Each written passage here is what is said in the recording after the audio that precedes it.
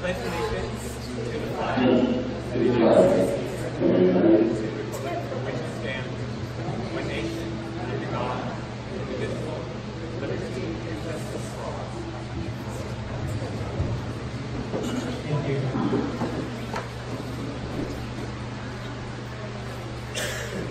Roll call, please.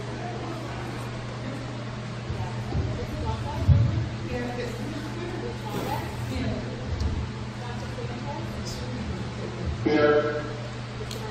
Here. As noted on the agenda, Dr. Sanchez is joining us remotely from Poland.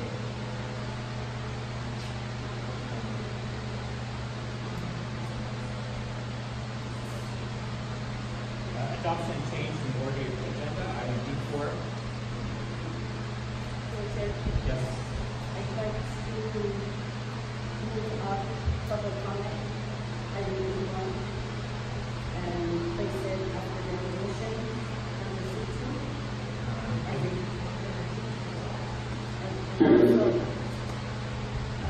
To the chair, I think it's important to keep the public comment Hey, hold on. after where it is in the agenda.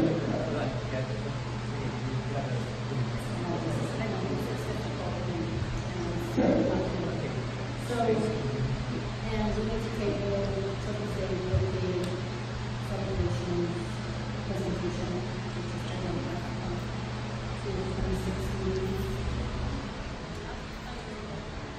Okay, so the notion was, And also to table item H1, H2, IMPAC Statements, and findings not presented. okay, so what we'll do is, let's take these individually. First, we have a motion to change the public comment guidelines, and I'll take it, Jennifer, that you're doing that as a motion. Is there a second? To change public comment? To the chair, Yes. I'd like to make the point we should leave the public comment where it Okay, is but I'm looking after for, the reports. right, so I'm looking for a second on Jennifer's motion Can you to. speak up, Kevin? I can't hear you. Mike, please. Yeah, I'm looking for a second to Jennifer's motion to move public comment. Is there a second? Okay, public comment, we'll say where it is.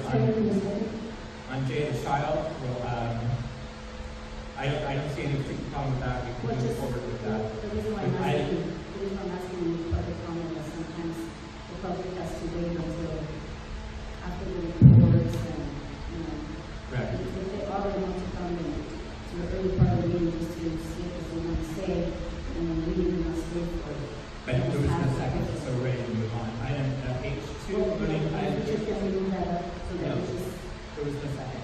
you know, so in the future, oh, it's okay, Yeah. it's all right. On item H2, impact statements, the motion was to take it off the agenda for tonight. Is there a second on that? I second that. Okay. Any discussion on moving impact statements?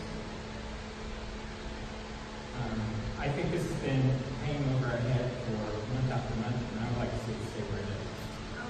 Well, just because I'm trying to know and we have some things to say. So because I'm one of the requesters, I think I can wait 2 minutes.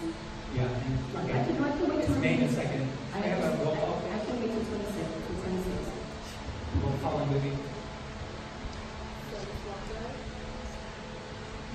So the motion was, The motion is to table impact statements by agency or later. Ms. date. Blanco? Yeah. Ms. Blanco, yes. So So the motion is to table H2, we bring a roll call. 26. Because that's what I'm here as a full vote. Ms. Charles? To table, the motion to table. Aye. Dr. Sanchez? No. Trustee Martinez? No. So I am stay as it is. So can we move on the balance of the agenda? I didn't address that one. F1, I think we agreed to take that off. Yeah. We have a motion on the the rest of the agenda?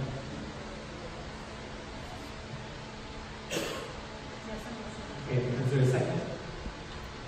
Before I go on this, I have a question for Attorney General here. So, Gina, my question to you is, because we have one board member who's not present, and we have one that is teleconferencing, the way I read it in the board bylaws, and I think edited, is that we need to put on the bodies specifically at a meeting, correct?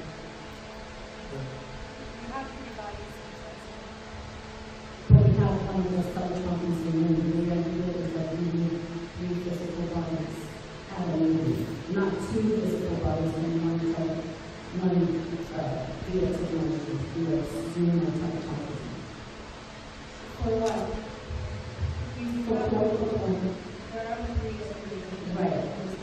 Right, but if I was to get up and walk out, we wouldn't be able to hold a meeting, right? Yeah, you established a quorum because there's 2 physical bodies, but the way I read it is that we agree and not 2 and no kind of meeting. We started the meeting with quorum. We have it. You can. We'll continue. Yeah, but I don't know if it's doing that. I believe because the meeting has been begun. Has started, we started with the quorum, we established the meeting to continue. No, I get that, but I thought we really ruled out that we need 3 bodies here physically and not so much someone. I know, but Henry's not here physically. And he was when we started, when we took the role. We established our quorum.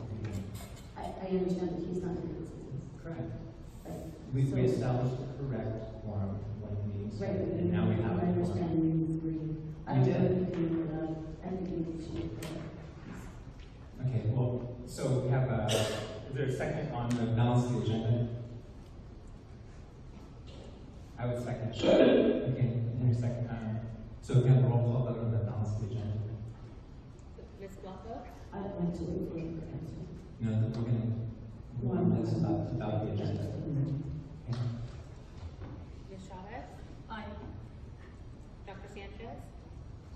Aye. Mr. Martinez? Aye. Okay, so let's take a short recess to establish our rules of quorum.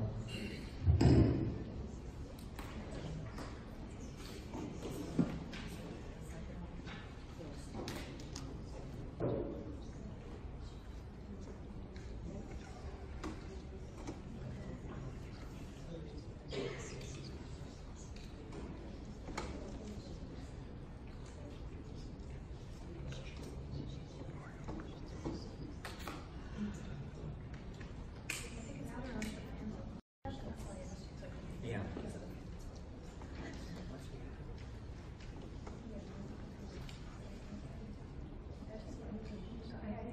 Yeah.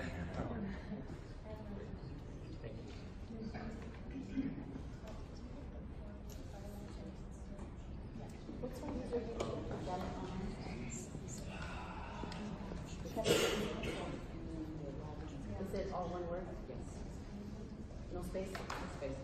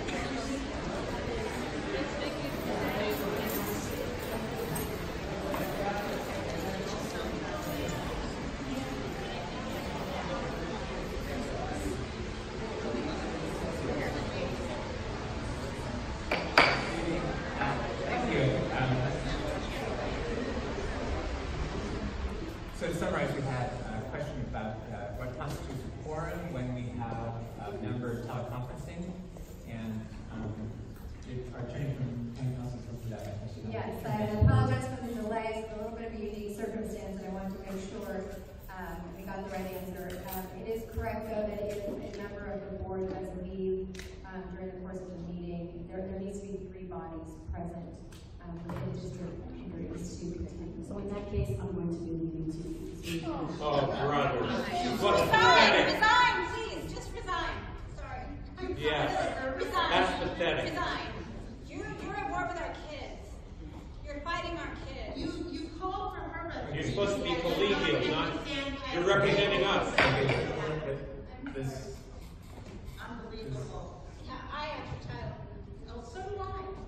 Let me share with you all why I'm doing what I'm doing, why I have legal counsel, because that's exactly how I understood the board by law 9320. I've been asking for months to have the credit card statements included in our board packet. Okay? The board president has refused, between the superintendent and the board president, I constantly refused to put that item for us to take action so that we can be transparent to the community in regards to where our public dollars are going in regards to the expenditure of our credit card statement. I simply ask to table it, as I know Andy Gleason is interested to be part of this discussion and part of taking action, and he's not here. I clearly have been, I can wait 2 more months, but the board president is refusing to table that item for 2 more meetings. I can wait. I'm the one who asked to have it on the agenda. I has done with numerous agendized items that I've been asked. I've asked in previous meetings to put numerous items on the agenda, and I have been continuously ignored to putting items on the agenda. Okay. So, with that being said, if we table it, I'm gonna ask again, Kevin, let's table that item and then we can have this meeting. Correct. What I'll say is, this is, Because then at least it'll get tabled to the 26th when Andy is here. okay, my point is that our role here is not to pick. This has been an item that's helped out over time, and I'm not going to argue it with you. This has been on, and it has been had an outsized impact on the governance of the district, and it's time to have it discussed. Your I'm not going to fight about it. But I'm not the only one who's asking for it. People in the community have asked for it. And it's on the And agenda. I understand, but this is a conversation we should have that we need to have with the full board. And it just so happens that you're putting it on the agenda tonight, knowing that that Andy's not here. So That's not true. you've had numerous chances, Kevin, to Yeah, put I'm it not on going to. previous. Well, you can't because you haven't put. I've been asking for months, several months. So That's not accurate. I'm just going to ask again for us to table the item to the 26th so that Andy can be here, be part of the discussion and the action that needs to be taken on that.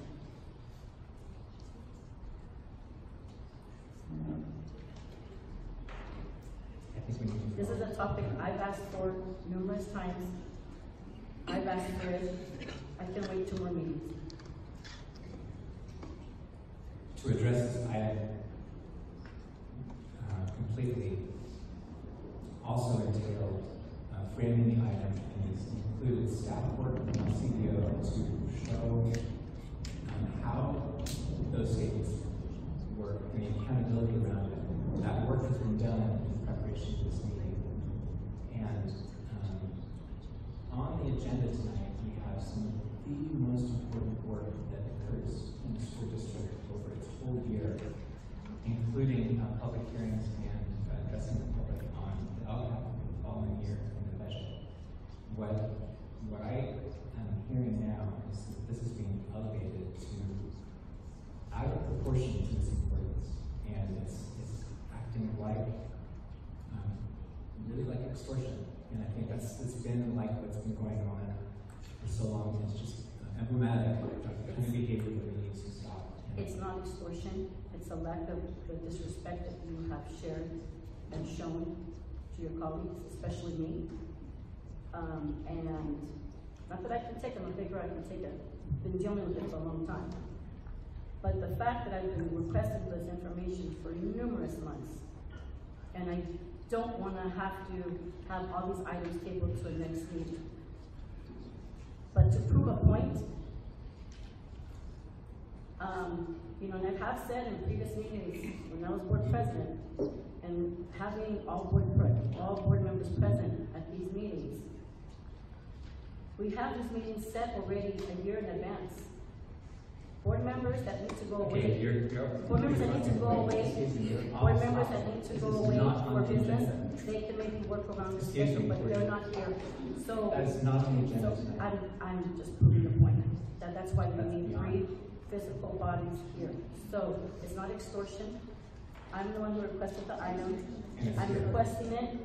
I'm requesting it to be tabled. I can wait 2 more meetings. I've been waiting half a year to talk about this item and to have it be included in our board packet so that we can be transparent to the community. And so I understand, but I can wait 2 more meetings, so if we can just table it, I'd really appreciate it. Through the chair, can I just ask a clarifying question? So if this one agenda item is tabled to June 26th or later, then you will stay and the meeting will be conducted? I will stay. And if it's not tabled, then you will I will leave go. and the meeting Yes. will have to Yes. stop? Yes, you have it. Is Is that right? That's right.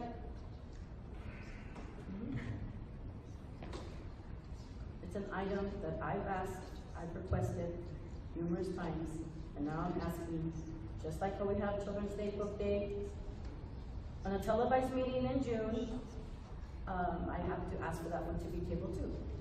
So I don't see what the issue is. I've asked. I think I'm going to ask again for another, please ask for another short recess, like consult with the county superintendent on this as a governance item, and this kind of what this means. So please, we just take 5.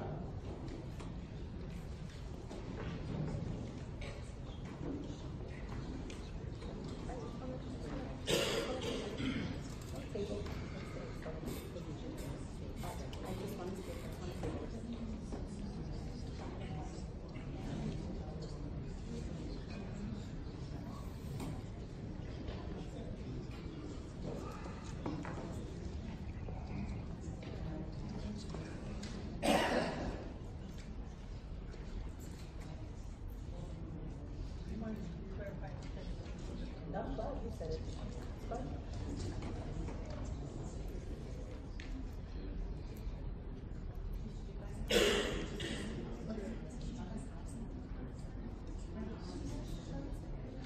No, that's why I'm tabling it. So that's right, so that's but the item in question is that it is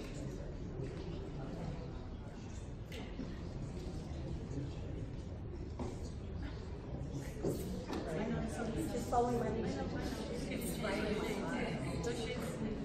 Nothing in the board bylaws that says you can't wear your glasses when you spend your eyes. It's too difficult. It is.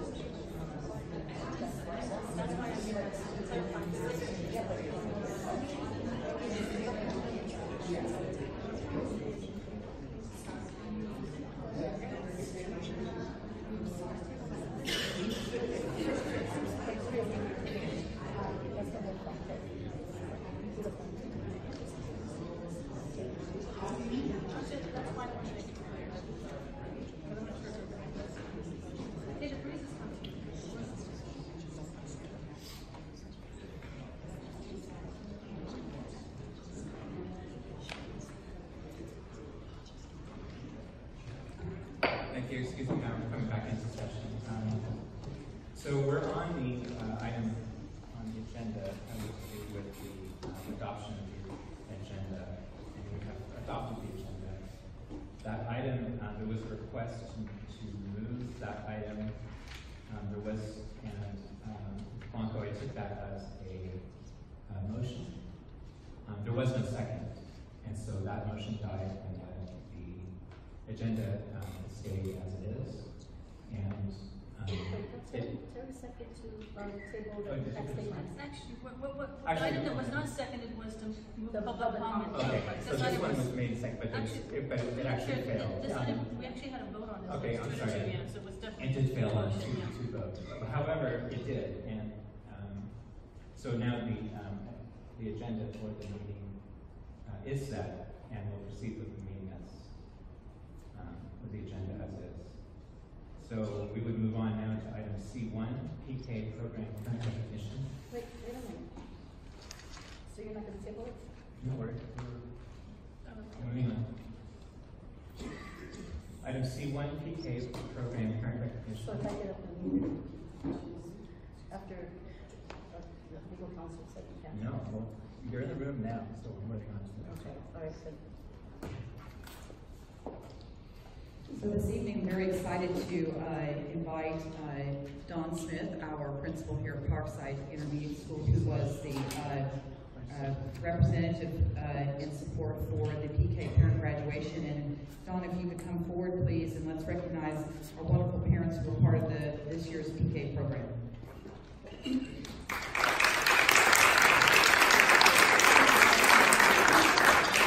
you,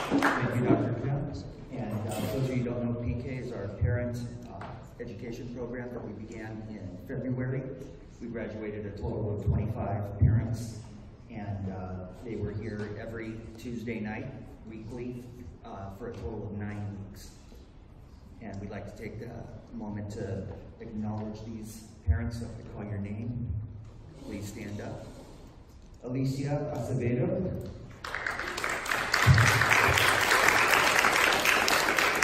Carlos Boucher. Maria Estrada.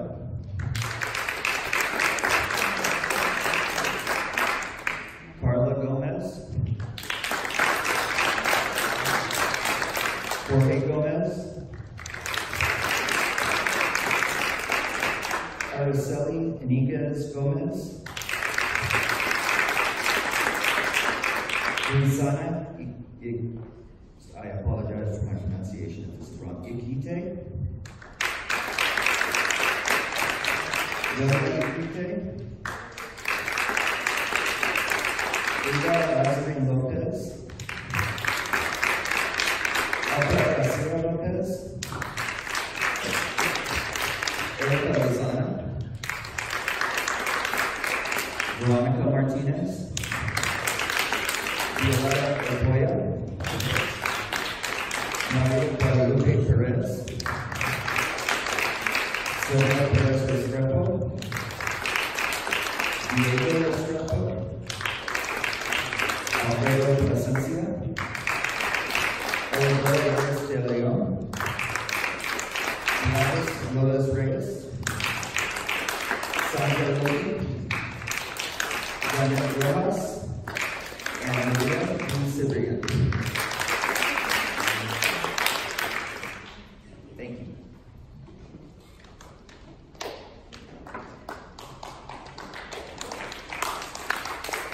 So we sent a letter to all of the participants in the PIQE program, and I guess some of them didn't realize, or maybe remember that tonight we were having a board meeting to recognize them.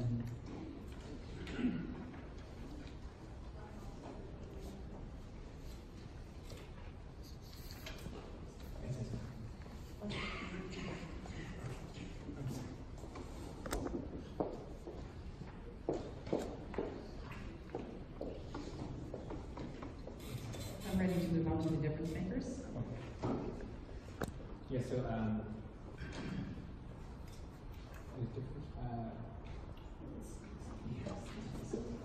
yeah, I see two. If I could for a moment, Regina, just a question for those items that there's no action being taken, can we still proceed? That's right. Okay, yes, okay. So yes, if you move on to So this evening, we are here to recognize our community difference makers. As the board is aware, each month we showcase either a school, but in June we showcase our community difference makers as well as our district office difference makers. And this evening, we're here to recognize 3 organizations that have made significant contributions to the school district in the past year. And I'll call them up individually, and then we'll do all of our photos. I think I have somebody out there. Nancy's going to take pictures for us. So the first organization I want to recognize is the San Bruno Lions Club. And so, Tom, if you're here, come on up, Tom. So,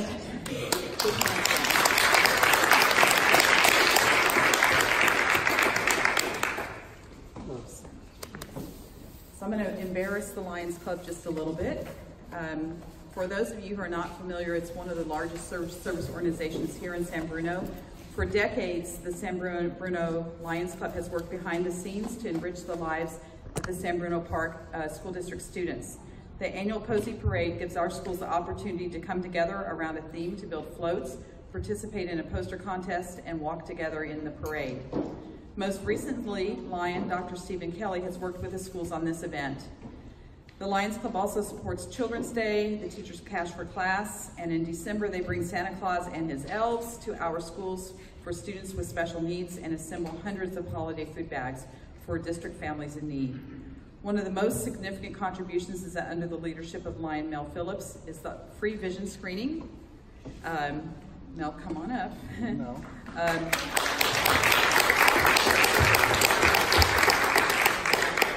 To every student in the district, including preschool. And I appreciate the Lions partnering with the Healthy Kids Foundation in this process. This is new this year.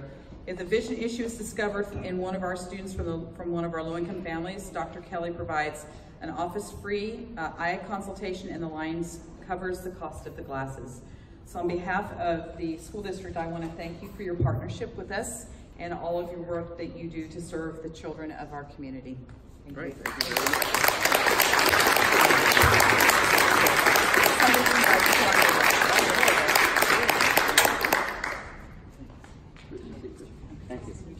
Okay, quick photo.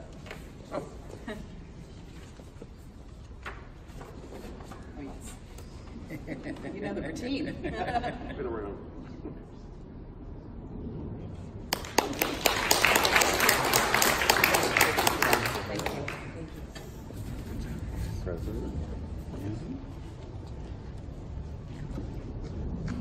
So one of the service organizations that I belong to here in San Bruno is Rotary Club. I'd like to invite President Greg Pierce and Joseph McHale to come forward with the Resolution to interact students.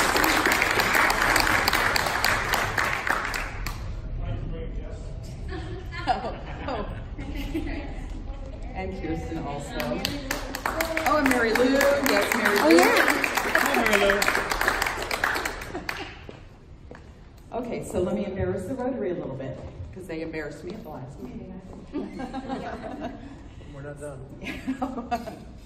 San Bruno Rotary Club is always there for the district, be it painting a fence at the district office, supporting Children's Day, teachers' cash for class, our orientation, our STEM science fair. They honor our teachers each year with their with the different Teacher of the Year awards. This year we had a teacher who was recognized as a special education teacher. One of the most valued support services for San Bruno youth is the Interact Club, which is flourishing at Cappuccino High School and growing at Portola Elementary School, and this is organized by our dedicated Rotarian, Josie McHale. Interact is available for students in ages 12 to 18 who want to join together to tackle the issues of their community and those things that they care most about. Working closely with Ms. McHale and other San Bruno Rotarians, the students are visible, helping in numerous city and district activities.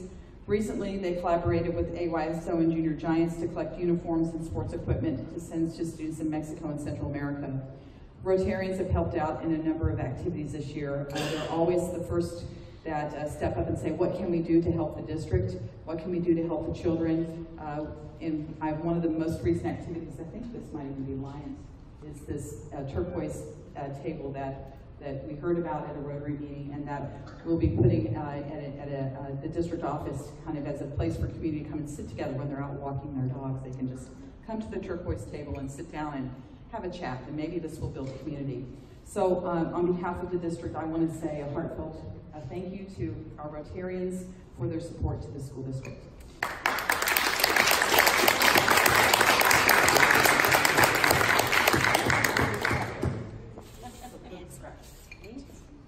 Yes.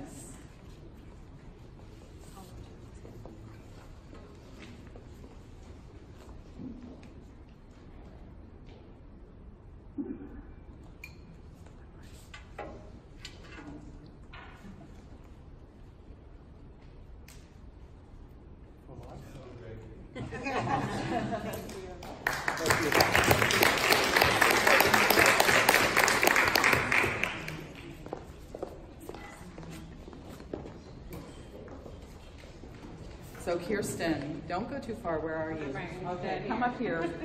So I'm going to give you your certificate. Okay. So Recology. We didn't have Recology in Southern California, so when I got up here, I was like, what is Recology? And then I found out about all the work that Recology is doing for the district and for the students. As you know, we are really moving towards becoming more environmentally astute in our schools. We're trying to implement programs to help children become aware of trash and recycling and being being stewards of the environment. And so the partnership that we have with Recology with Kirsten, the executive director, has been going on for a number of years. She supports the teachers with their class and school projects related to sustainability, including our preschool students, where they presented assemblies to teach about recycling. Recology San Bruno works with our students' green teams and recycle 46% of the generated waste district-wide, diverting it from going to landfills by recycling paper, plastic, metals, glass, and composting organic materials through the Recology San Bruno's Organics program, which is then turned into rich soil amendment used by farmers and landscapers. So I don't know where to go pick that up, but I might need a little bit for my garden. This partnership has resulted in the San Bruno Park School District and our individual schools receiving honors in the area of sustainability and protecting the environment, including from Sustainable San Mateo County, the only school district in the county that received this recognition in 2017. So on behalf of the board, Kirsten, thank you so much for all you do. You also step up and provide lots of benefits to our teachers at our back to school, at our teacher appreciation event. The donations are heartfelt, and our teachers love them. And we look forward to a continued partnership with Recology. Thank you.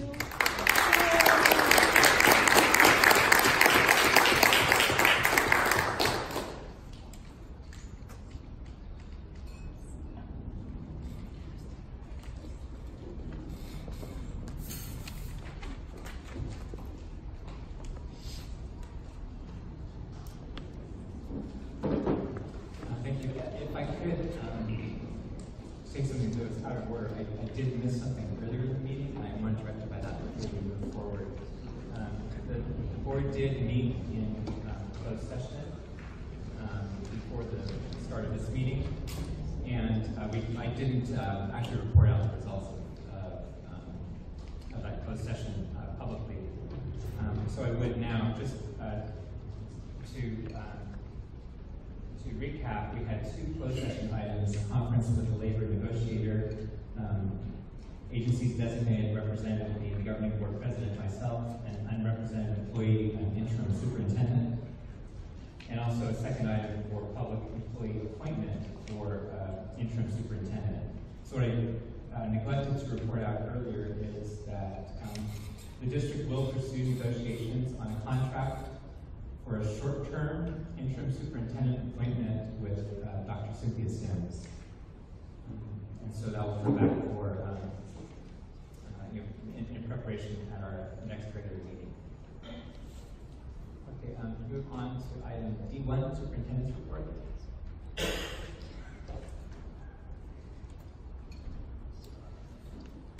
Good evening, trustees. I would like to start the meeting this evening with some expressions of gratitude. Since my appointment as superintendent of the district, I have had the fortune to meet and work with a number of wonderful folks: teachers, staff, administrators, board, and most of all, the community members, including parents, business owners, and many local leaders. Some elected, some not. As some have attested to my leadership as a key to the beginnings of the transformation work here in San Bruno, the credit actually goes to many people. Tonight we recognize some of the folks who stepped up and provided support. There are many more.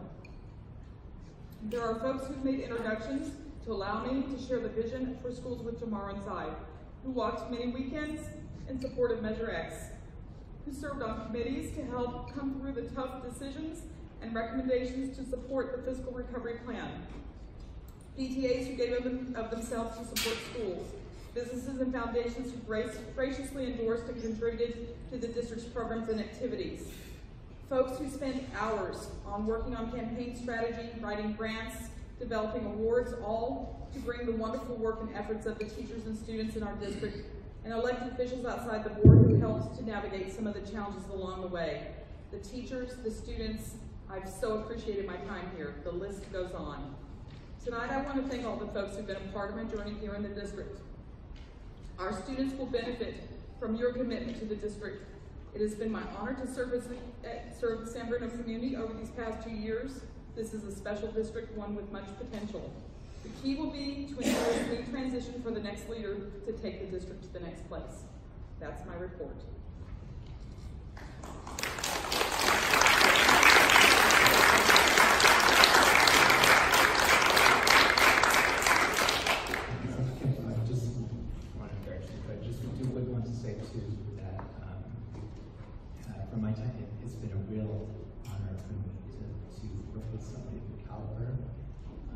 to see that, and personal integrity too, and real hard work too, but also to understand that the transformational work, the work of transforming a district and becoming a division, so that is not, there's not an empty word in there. You're standing for an actual process and put us on a path forward that I think is that the community has embraced, and I just value that so much. What I also perhaps ask too is that, not to embarrass you again, but at our next meeting too, if we could have just a little bit planned out, a bit of a celebration for your service here too, because though it was shorter than we would like, or shorter than we may have benefited from, because I know we would benefit from every day, I think it's something to celebrate. Thank you. Through the chair, Dr. Sanchez. I would like to really applaud the professionalism that Dr. Stella has provided leadership in our difficult fiscal and infrastructural needs. She has been a golden asset to the district, and what she has done for the community, for the teachers, staff, but most importantly, working to the student. We benefit from her leadership, her tenacity, her perseverance, and her dedication to her love of education at all levels. It's been a privilege and honor to work with you, Dr. Stella Kemp. And Stella, I've enjoyed our meetings like we have with all the other board members, where we discuss the future of education of San Bernardino children. Thank you from the bottom of my heart.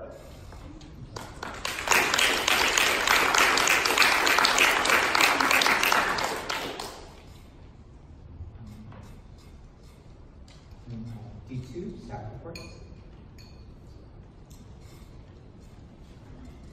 Good evening.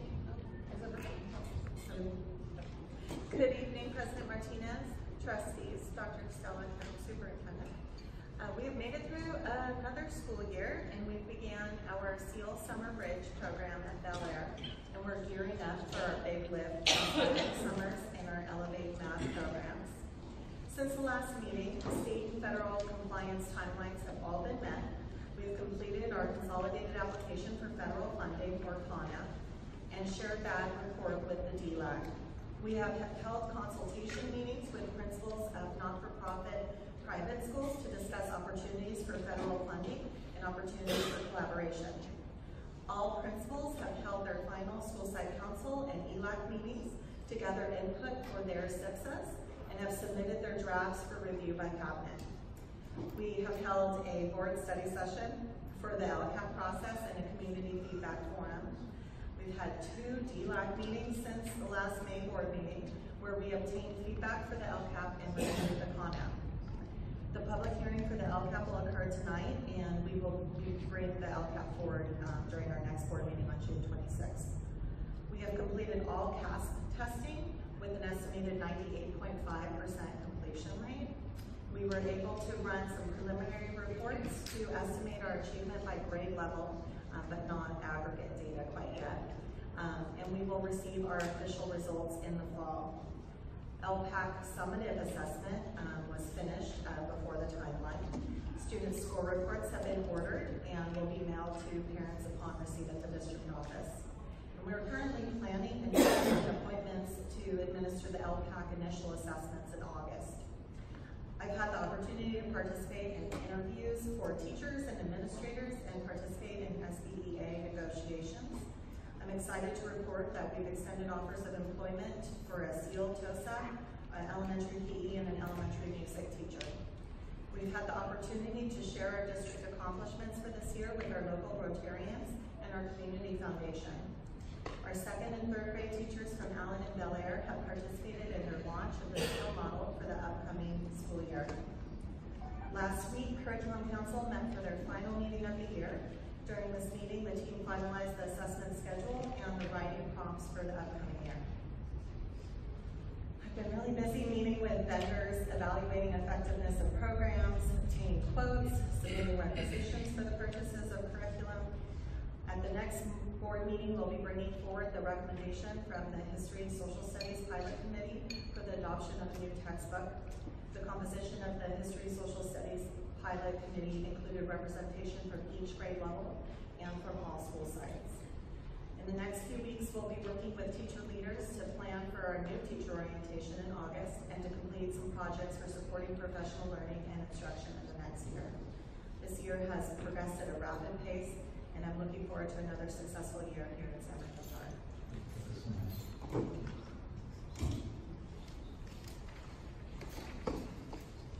Good evening, President Martinez, trustees, and Superintendent Kemp.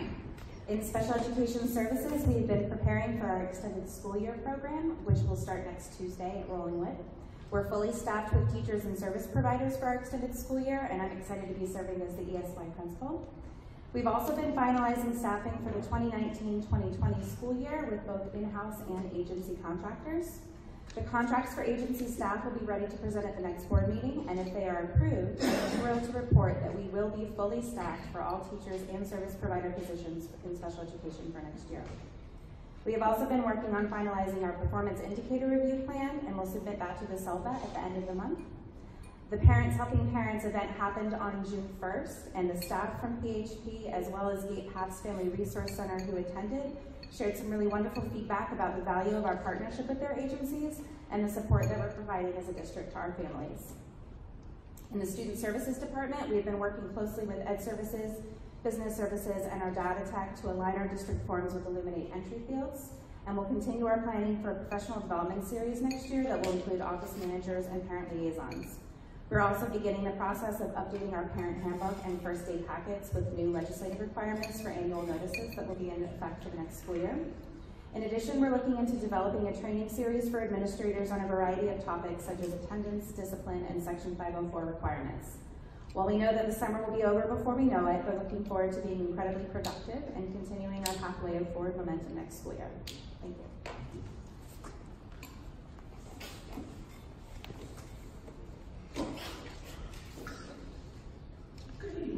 Excuse me.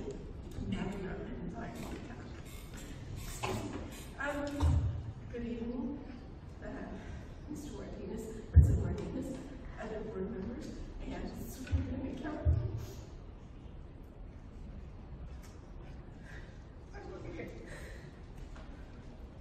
It's not because of me, it's because there are items on this board agenda that need to be approved in order for us to be able to carry forward the facilities that we need. And unfortunately, it won't happen tonight. I'll get over it. Food service has started single summer at Bel-Air. State and COE preschool is continuing to be fed. Seal Summer Bridge is also eating.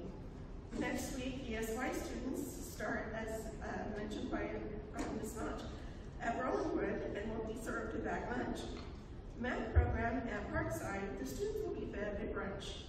All is in place for the summer. ID has many summer projects that they will be working on. They include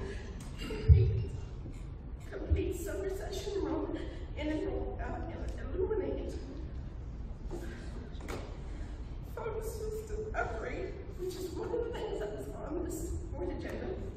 UPS, the uninterruptible power supply, replaces the MDF rooms at all sites. The org conversion, starting with the DL employees over the summer, removing the Elk Crystal from the network fiber ring, removing network equipment from Elk Crystal, get the ID and running at portable and John Muir. Again, that's part of the items that will not be done tonight. Upgrade the MDM to manage Apple devices, work with Lynn Home on a SPED, data mismatch between CalPads and Illuminate, get new desktop tech hired, up to speed, which by the way, we have hired somebody, and his name is Don Johnson. And like a celebrity. Consequently, I did ask him about that. Check all the software updates for all the Chromebooks and the teachers' devices. Roll over Illuminate after the summer session, roll over Google, exit out graduated students, increment current students, add kinder students in the summer. MOT has just as long a list. All sites painting and striping of all parking lots, all sites painting curbs and fire lane curbs. Bel Air clean, Riviera replace the gutters, Portola replace the gutters. Bel Air install electrical items in the multi-purpose room for a new overhead projector. Rollingwood replace the fence barrier from sidewalk to parking as it is a safety hazard. All sites replace the broken blinds. All sites power wash all buildings. JM paint portables after repairs. Outsourcing JM replacement of siding and portables. Outsourcing JM portable for 5th grade class, so it's a new one. Hopefully it'll happen. Rollingwood install new windows, window locks in 5 classrooms. Parkside convert room to new special education program room. Allen and Parkside find place to store some of the chairs. And Bel Air Big Lift install IMPAC cabinets in rooms 1 through 5. John Muir again replace the carpet in the portables. JN paint the bathrooms. Portable strip floors and refinish tile. So that's a very long list for both of those departments. Payroll is ensuring all payroll timesheets for employees have been processed, reviewing time sheets for accuracy to ensure accuracy, getting ready to roll into the new year. Business services, rolling HR to new year, invoicing all reimbursable items, such as the ones for the PTAs, getting ready to close our books. This takes about 2 months. Answering any questions from county regarding the LCAP and the budget, and general spring and summer cleanup. Many people take vacations, so the skeleton crew is, very skeleton during the summer. And another item that I want to continue with. This evening,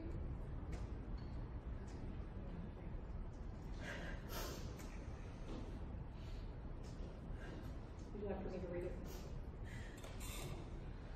I have submitted to the superintendent my numbered resignation, effective at the end of the school month, in which I have outlined my reasons, and also what has been accomplished during my tenure. I submit to you that the accomplishments are significant, and the several members of the board should have been celebrating them instead of burying them in perpetuating a culture of distrust. I'd like to remind the board and the community that I was assigned to the District of the County Office of Education to guide administration and support through fiscal recovery. I have accomplished that and much more. Yet in return, several members of the board, in particular, Trustee Blanca, and of course she's not here, have challenged my expertise and credibility with an accusatory tone and implications that are not only disrespectful and are nothing short of abusive. I watched for 3 years what such malice and bullying behavior can cause, including how it affects other board members, how it seeps into a fraction, into the faction of the community, and that how it has now caused 2 excellent superintendents in less than 3 years to leave the district. Prior to my joining the staff, a highly talented director of curriculum and another CBO also resigned because board members' contact. Who will be next? Administrators expect the board to raise questions and exercise due diligence. I have no problem with that. But some of you have just lost your way in the manner in which you approach your governance responsibilities. Abuse of highly qualified administrators who have truly made a positive difference in change for the district is not the way to do business of the district and move forward. As I said, I am not the first administrator that has been driven out of the district by improper board member behavior, and I will not result doesn't adopt a change. And if the community doesn't hold each member of the board accountable to do so, I have some wonderful people I have met some wonderful people during my time here who I will truly miss. My thanks to them and those in the district who have recognized the accomplishments this administration has made in the best interest of the children of South River.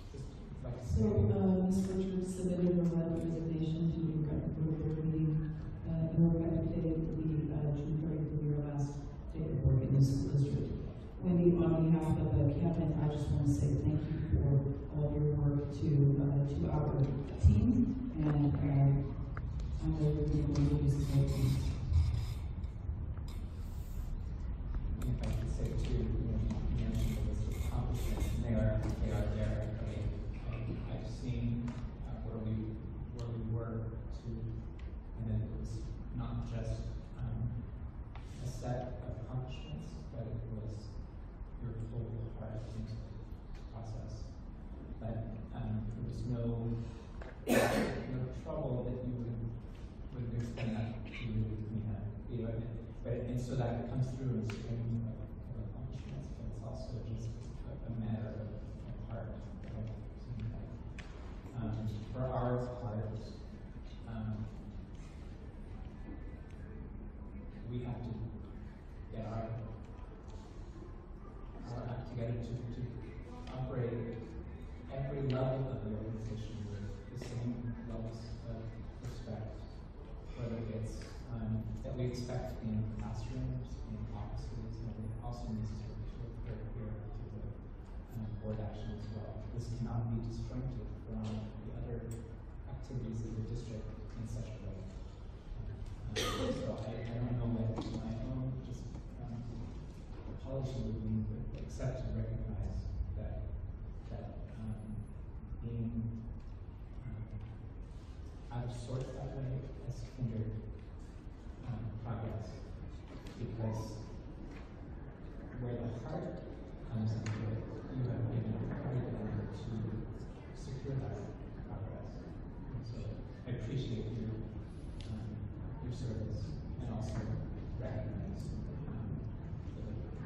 the gap in our governance that has at times resulted in abuse.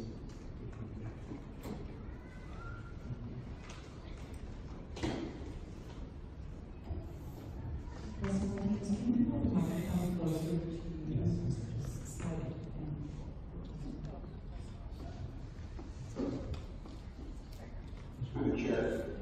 Yes, Dr. Sanchez.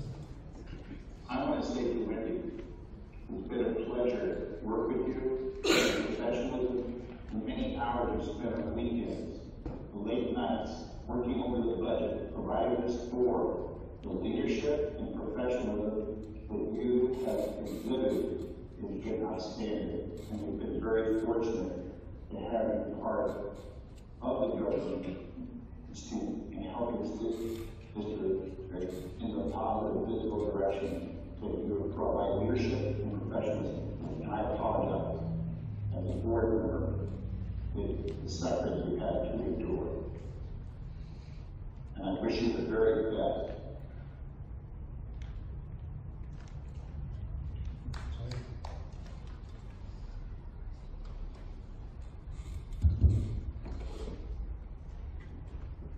Wendy, I want to thank you for all of your thousands of hours that, I don't know this is on, all of your thousands of hours that you've dedicated and devoted to our district.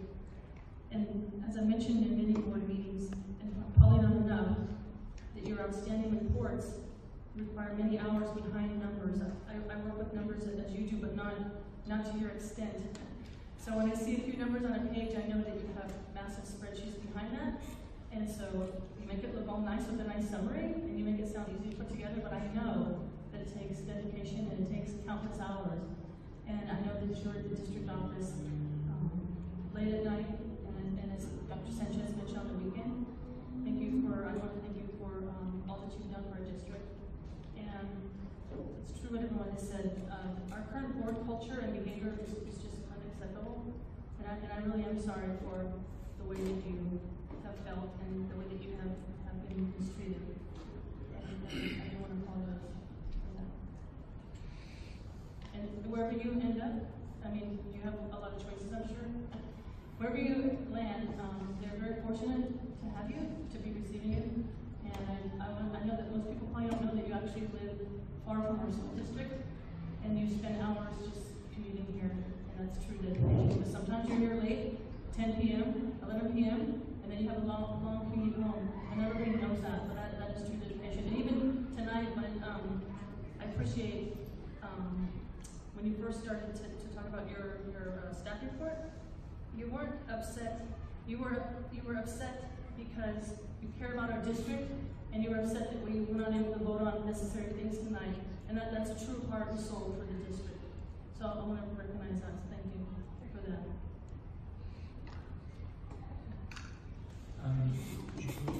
Committee reports. If I could just remind me a second, perhaps I'll just ask you in the meanwhile, while we're doing this, and maybe later on with some advice on continuing what our options would be versus starting a new meeting, like what we can do, the fact that we can't take action tonight. There's requirements for us to do in posting and everything on continuing this meeting forward. I don't know how much we may have to announce tonight or how that notice may work, but if you could help, maybe look into that a little bit while we're progressing the best we can. Yeah, but for example, with things like the public hearings, so we can still do the public hearing tonight, but you're not taking action? okay, I think perhaps. So yeah, we can just find those. We have also on the agenda tonight to open public hearings on the LCAP budget. So that was another question whether we can proceed with the public hearing that's been advertised. Yes. We're not taking action. Right, you can proceed on anything that doesn't require an action. Okay. The only action that we can take from here on for the meeting is to adjourn. Okay. Right. Okay, so if you can help, just maybe, if I can come back to you later with some options are in terms of continuing the meeting to another time, or starting with a brand new meeting, like do we have date requirements around that? Right. So you have questions around posting and notice and that sort of thing? Continuing this meeting to a forward date, yeah. I think that's where, yeah, and I don't want to put you on the spot later, but if you need to take a look, Okay. just that way we can get it. Because I wanted to remind you that we gave you Monday. So Yeah.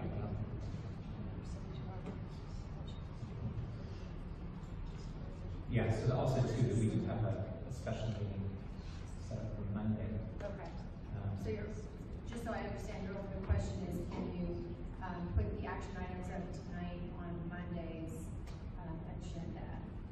Correct, yeah, Okay. and what the posting requirements need to be for that, and what a meeting like that looks like compared to just starting a meeting. No, yeah. Committee reports, item D3. There are no committee reports. D4, correspondence. There's no correspondence. So now we're at the point of the meeting, a public comment, for which I have several cards. In introduction, I would just add that the board, these are put on the agenda for items that are not otherwise on our agenda. So it gives the public an opportunity to address the board. The governing board is not act upon any matter that has not been agendized, except under limited circumstances as permitted by law. It is the policy of the governing board to refer matters raised in this forum to staff for investigation and or action where appropriate.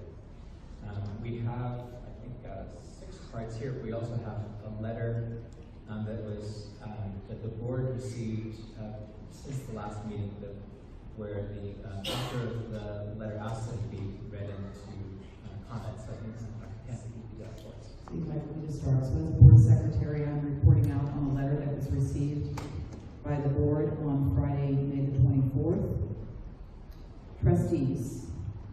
want to express my extreme frustration and disappointment over Dr. Kemp's resignation. As you know, I have been actively involved in the San Bruno Park School District for the past 12 years. First at the school PTA level, and then with the San Bruno Education Foundation. My fellow SBPSD Board members, whom I do not speak for, and I put countless hours of our personal and professional time and effort into improving the San Bruno Park School District in the hope that someday our schools will be a reason people want to live in San Bruno rather than a reason for avoiding it. You as a Board of Trustees stymie our efforts with your infighting and your inability to work with and support our superintendent. While it is your duty to oversee the administration, it is not your duty to replace the sound judgment of the district's leader with your own ill-informed and often irrational ideas.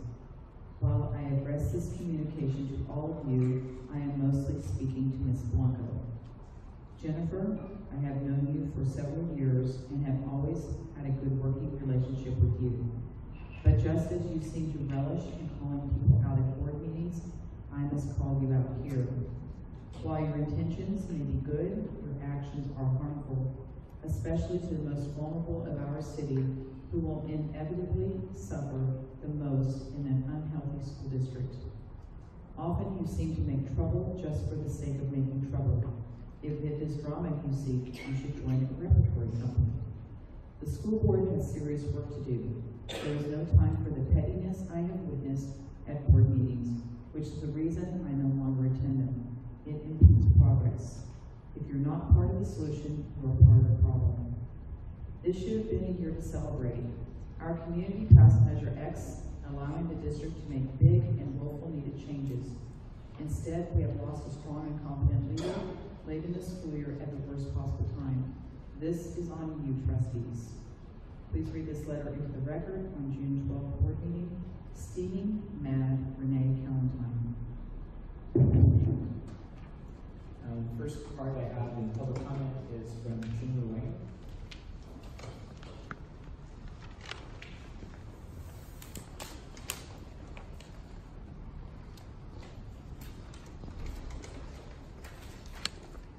Good evening. Good evening. Before I begin, I just want to say to Wendy, I didn't get to know you for a very long period of time because on the Oversight Board we just are in our infancy, but I really hate to see you go. My best. Jim Wayne, Palmer, Court, San Bruno, President Martinez, and members of the board. I have lived in and been an active member of the San Bruno community for over 40 years. In less than 2 years, I have watched 2 new superintendents bring light, vision, and leadership to the school district, then lead. The dots have to connect somewhere when there is an exodus like this, and the recent Daily Journal story about board dysfunction in the San Bruno Park School District called our attention to the why. Dr. Kemp, you came to San Bruno, you rolled up your sleeves, and dug deep into the fabric of our community to tap into the heart of San Bruno, which is that we have heart and we support our children. When a national search for superintendent by another school district results in our San Bruno superintendent identified as the best of the best, as a community, we have to ask, why then did some on this board not recognize it? Public record reveals that Dr. Kemp was the only employee of the district not to receive an increase in compensation since joining the district. Your heart and vision for educational transformation was behind the first school bond measure in 20 years passing last November, and I was pleased to be an endorser of that measure. You joined the San Bruno Rotary, and were about to become the next president of the club. Last week, you were honored by the San Bruno Community Foundation for your partnership with them on transforming education for San Bruno children. You were committed to San Bruno, and the community at large embraced you. But members of this board did not act, as was clearly revealed in the Daily Journal story. So I say to the board now, please don't make this mistake again. Find some way to come together around the only reason you were elected to be here, for our children. Losing a superintendent of the caliber of Dr. Kemp is not aligned with doing what is in the best interest of San Bruno or its children. I was appointed by this board to the Bond Oversight Committee, and although in its infancy, I can tell you that the committee is excited for the future potential of this district going forward. As quoted in the Daily Journal story, for it to be suggested that some or all of the district plans now in place should be put on hold is, to say the least, ludicrous, and an insult to the people and children of San Bruno who so aggressively supported the bond measure and Dr. Kent's vision. Thank you for your time.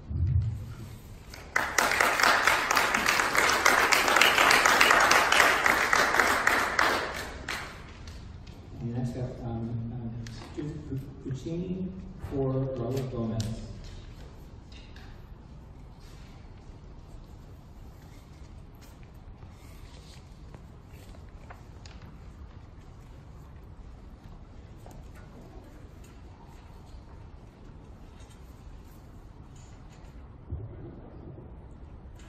I'm going to read this just as Raul wrote it. Dear trustees, my name is Raul Gomez. I am a lifetime resident of San Bruno. My 2 children attended El Cristo and Parkside, and I myself was also a student at El Cristo, Parkside, and Cappuccino years ago.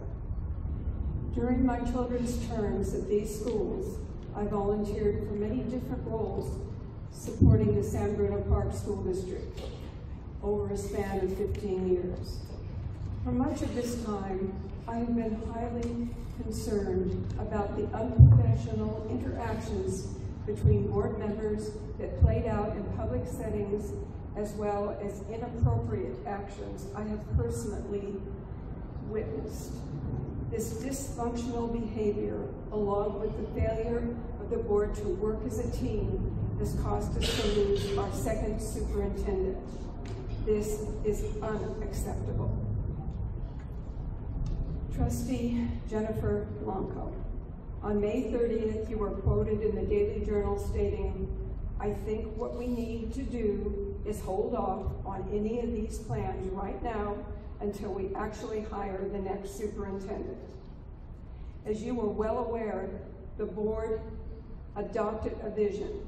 The community showed their support by passing the bond. So this now the district's vision. This now is the district's vision. As a trustee, your remark reveals a disturbing lack of progressive thinking and is a betrayal of the community that you have been entrusted to serve. Superintendent Dr. Stella Kemp, thank you for your leadership and all the hard work that you have dedicated to the San Bruno Park School District.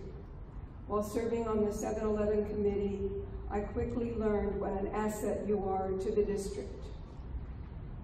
The following are just a few highlights of the many improvements under your direction. A new vision for the district, schools with tomorrow inside. Collaboration between corporate leaders with community and educational leaders to create a portrait of the graduate to guide the district's mission and vision. Steady fiscal recovery through school consolidation, resulting in the district maintaining positive certification. Hundreds of thousands of dollars in grants to support teachers and students, including SEAL, Bel Air, Allen, and for parents in school innovation work at Parkside. Improved student attendance, mostly with ELL and students with special needs. We are forever grateful for all of the above, as well as all of the other enhancements you brought to the district. Trustees, during Dr.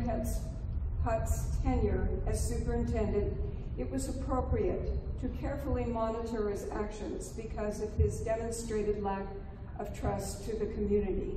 However, this is no longer the case, and we must have faith in our new superintendent in order to move forward in a positive direction.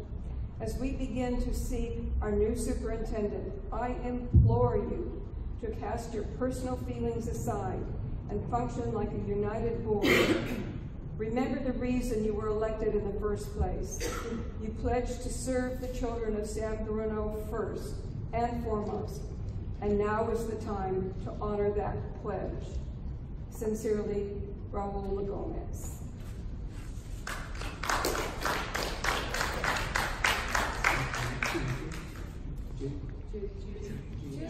You're also going to be on the... Now I get to say my piece. Yeah.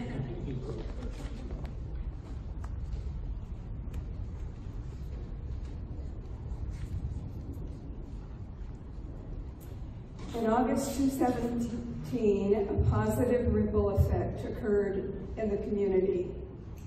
Hold on a second, there's a bug.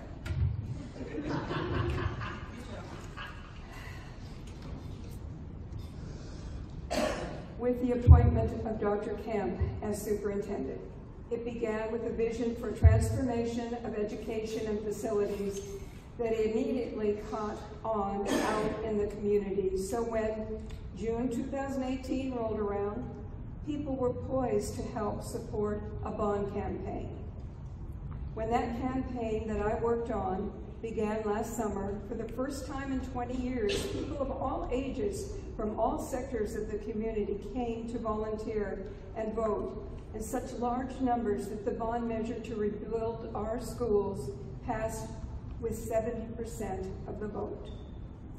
Currently, Dr. Kemp was forging partnerships with service clubs, donors, and corporate sectors that resulted in major grant funding for programs and buy-in for the Portrait of a Graduate work, which he just presented to the board last month. A year that should have been celebrated like no other in our history, and I've lived here over 58 years, has now culminated in Dr. Kemp's resignation. With 2 good superintendents leaving the district in less than 2 years, our district has lost the caliber of leadership that 2 other school districts couldn't wait to have for themselves. Several on this board have accountability in these resignations, and if you don't get your act together soon, there will be a negative ripple effect. This is what I predict. San Bruno's Park School District will become stagnant again. People will choose to send their children elsewhere. More schools will have to close, which leads to staff losing jobs. Enrollment at Cappuccino, where I volunteer a good deal of my time, will also decline, and jobs will be lost there. When that happens, businesses won't be interested in coming to San Bruno, and the question becomes, what happens to the city of San Bruno itself? I live in a court where 2 of the homes have new families.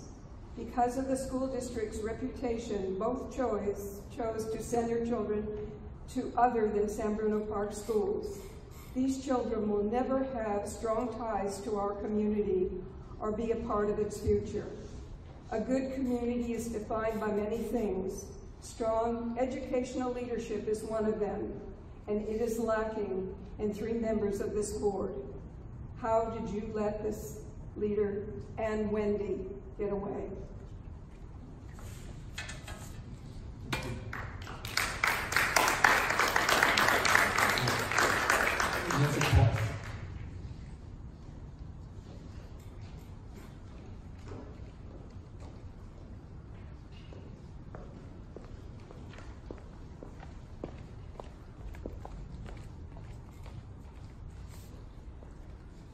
Wendy, it is with profound regret that I listened to your comments earlier.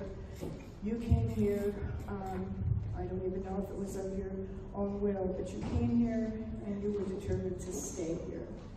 And without you at the helm, we would not be where we are today fiscally. And you deserve so much credit for this.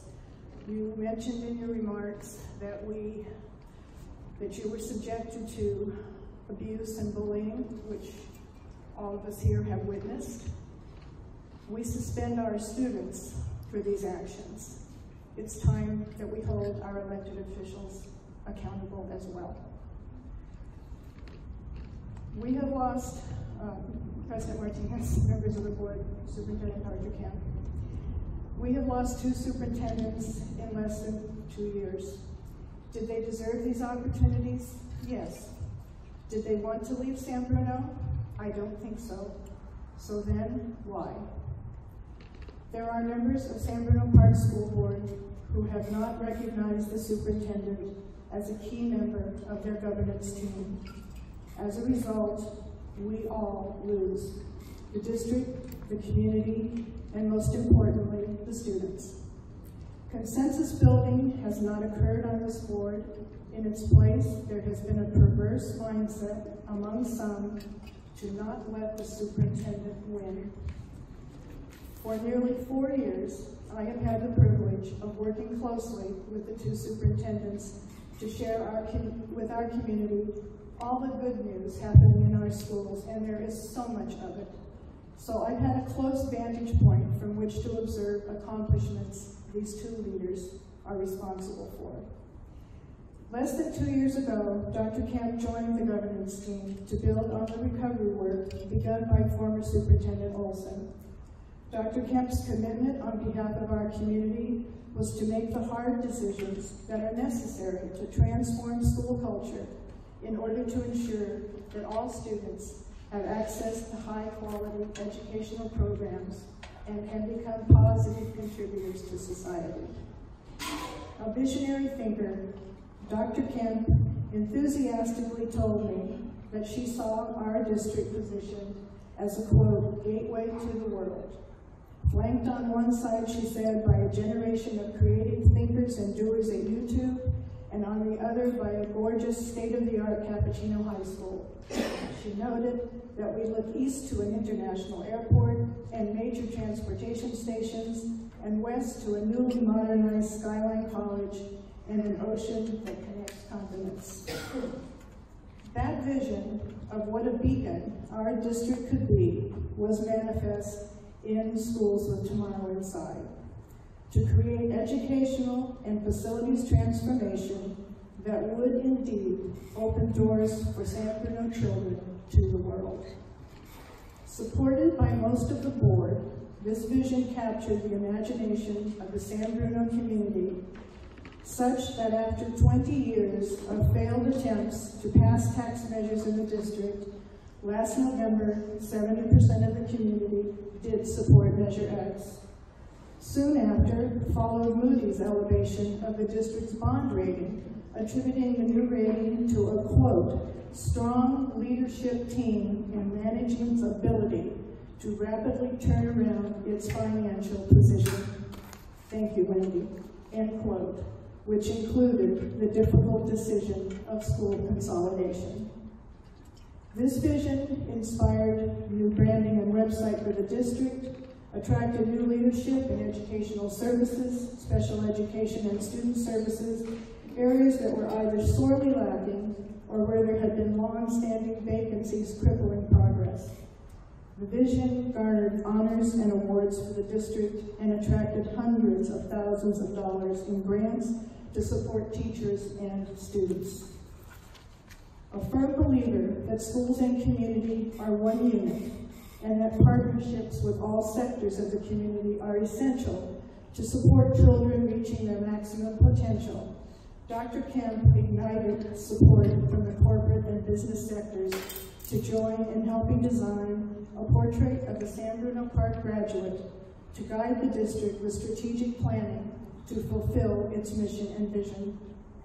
In support of early literacy in the district, Dr. Kemp brought together a new community collaborative for the Big Lift to create a network of integrated systems around early childhood education that are aligned with high-quality standards and sustain the work already accomplished with Big Lift grant funding.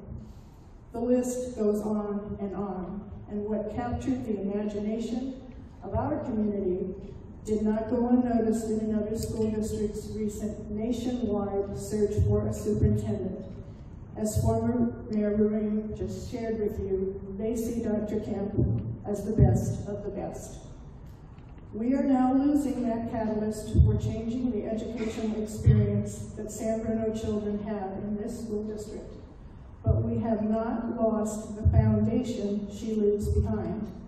It is within each of us to keep progress in forward motion. We have the power to win for our children's sake if we commit to being team players.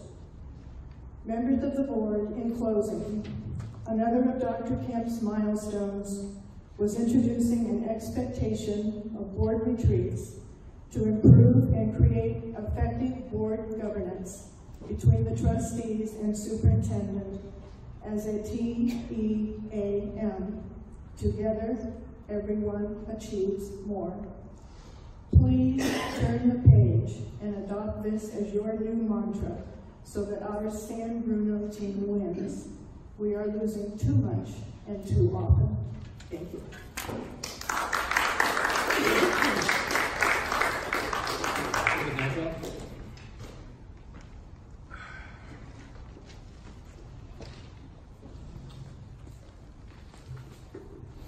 David Nigel, 520 Skyline Boulevard. You've heard that 3 times now. I've been living in San Bruno since 1959. I got my educational start at Allen School. I taught 6 wonderful years there, and then 2 wonderful years at Engwall. I was so good they closed the school. But Dr. Kemp, you are a sparkling gem. We're going to miss you so much. You're innovative, you're smart, and you're committed. You've worked so hard. I am so upset that you're leaving. And I want to wish you well. You're going to a very good district. I've taught for 47 years, and I know good administrators. You are a great administrator. We're going to miss you a lot. I was proud of our children went through John Muir and Parkside, and I spent many wonderful days in this particular gym before the gym was built. And we had faculty games between Parkside and Engwall. We had such a community and such an outreach, and we were so proud. And I'm sad to say that in my district, when I read this, that everybody on the peninsula reads that the board dysfunction fuels superintendent's departure, it breaks my heart. I'm so upset. And I've worked, I'm probably the longest serving park commissioner in the United States. I'm in my 50th year. I was appointed in 1970. And working with you, also on the bicycle and pedestrian, Children's Day in the Park, you have always been so supportive, and your outreach and collegiality with us has been so strong. And I want to thank you for that. I was proud of the fact that this lady over here, Wendy, worked so hard on Proposition and Measure X, and we owe her a lot of credit. I worked a little bit, but she worked 80 hours a week. It was unbelievable. My son is a director with the Sacramento Office of Education, and he lives in El Dorado County. And I went to visit Cheryl Olson, our previous superintendent. She is so revered up there and so liked. How we lost 2 wonderful people is unbelievable. And one last thing, I'm not a negative person, but when Trustee Blanco left the meeting, it was disgraceful and an insult to us that came to address the board. And I'm very upset with that. I want to wish you well. You have some big tasks in front of you, losing 2 wonderful people. And I wish you well. Thank you.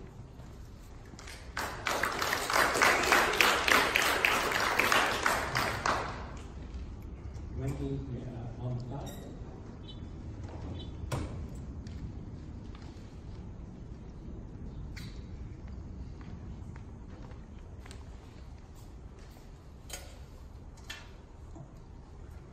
Hello. I haven't been up here in a while. The reason I stopped coming to board meetings is because of the dysfunction. So, for many of you know, my son has been in this district since kindergarten, and he just finished 4th grade. And I remember speaking about this before, but I am passionate about public education, but not in San Bruno. not anymore. And I am angry. I am very angry.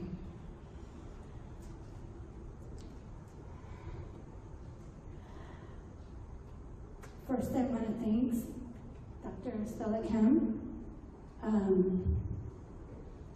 I've gotten to know her quite well in the last 2 years because I've done everything that I could to try to improve San Bruno schools. I volunteered so many hours that it's become an issue in my marriage. Because my husband repeatedly said, why are you spending so much time for everybody else and not for our son? And I kept saying, well, because I'm hoping to help make everything better for our son and for all the children in San Bruno. And I believe, and I still believe in Dr. Kemp's leadership, which has been incredible. I've seen her tackle so much. I've seen her spend so many hours, extra hours. For Measure X, for one, I am the co-chair of the Committee to Improve San Bruno Schools, among many other things. I stepped up and I was the lead for the voter outreach, which meant 9 Saturdays in September and October before the election. We precinct walked based out of my house. I had never done anything like this before. I ran the phone banking, initially twice a week, and thanks to my friend Kathy Cannon, who her and her husband watched my son, because my husband has a restaurant. He works 60+ hours a week. Anyway, I was able to lead the phone banking and ended up being many more days a week. But Stella and Wendy Richard, were there so much, volunteering nights, on weekends. They were out there. And I remember Stella would always ask for Bel Air.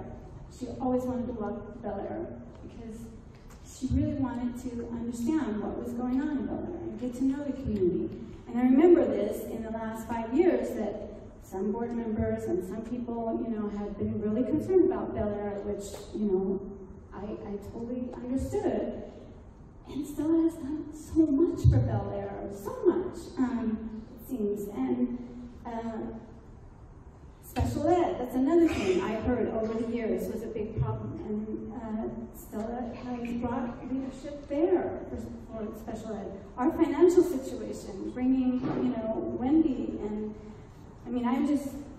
I remember that we were in negative declaration. I remember what we were facing. We were facing getting taken over by the state. That's what this district was facing. So you did have a lot of hard decisions, and it takes strong leadership to make those decisions. And there was so much done. My son went to El Crystal, kindergarten through 3rd grade until it closed. And he was extremely angry because I was the chair of the Surplus Facilities Committee and voted to close down El Crystal, which the board, ended up supporting. He was very angry at me. He was so angry, he said, "Mommy, don't talk to me about this again. Just don't talk to me about it."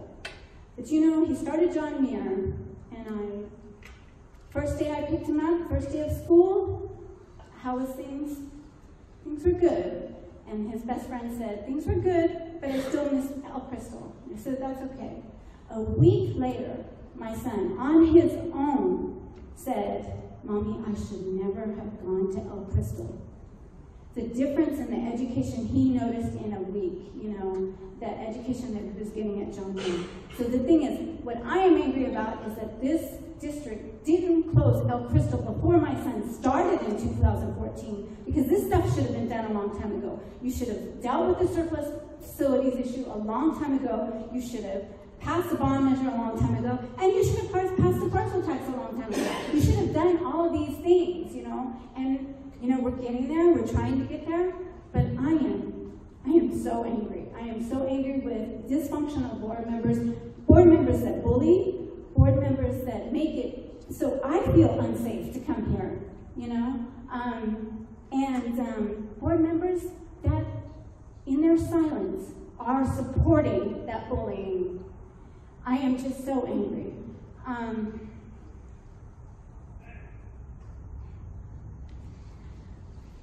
Sorry, I'm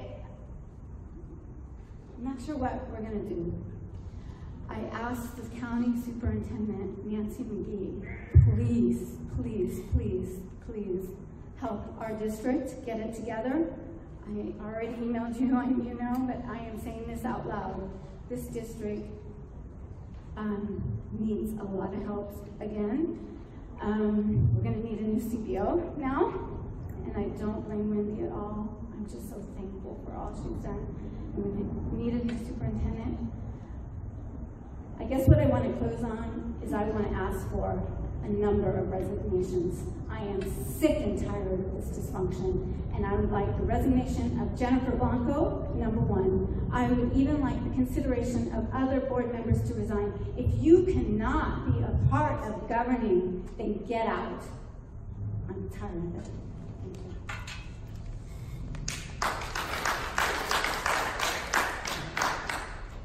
Susie Santiago.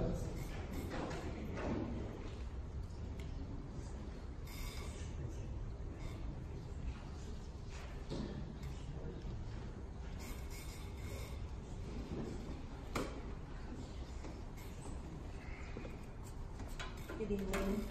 My name is Susie Santiago, and my husband and I run TransStar.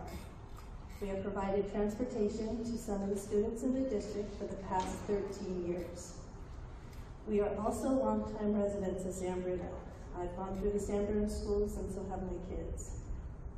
September 2018, we signed contracts with the district for transportation for the 2018 school year. On April 15th, 2019, we received a text message simply saying, as of April 19th, services with TransStar will cease. That was a 4-day notice. Not reasonable, was it? There was no explanation and no response to our questions, why, what happened, please call me. It wasn't until Bo emailed Stella for answers, who then sent him to Wendy, who in short answered with, this was due to cost cutting. So they terminate contracts via text message. Not only was this a breach of contract, John Daly had been telling parents and other transportation companies that we were not reliable, our drivers were inconsistent, and they were not happy with our service. For our TransStar drivers, I want to say they are very reliable, kind and caring, and always put safety of the students first. They waited for parents that were running late. They picked up students when they needed to go home sick. They were absolutely reliable and consistent. It is actually Mr. Daly who would forget to relay important information and details for pickups. Wrong contact phone numbers, pickup locations, and special instructions, and then blame the driver. Over the past year, Mr. Daly continued asking for our help covering transportation needs when district van and bus drivers were on vacation and sick leave. He called us for new and temporary students needing transportation, and there was never a mention that the district was unhappy with our service. My goal for speaking tonight is first, for TransStar and the TransStar drivers. We've been a small local business for 30 years. It hurts when someone speaks ill of your hard work and of your employees. Secondly, to bring awareness to the small business matter like ours. We were basically fooled into thinking John Daly was an employee when he was signing our contracts back in September of 2018. But according to your board minutes, he was not an employee until April 1st, 2019.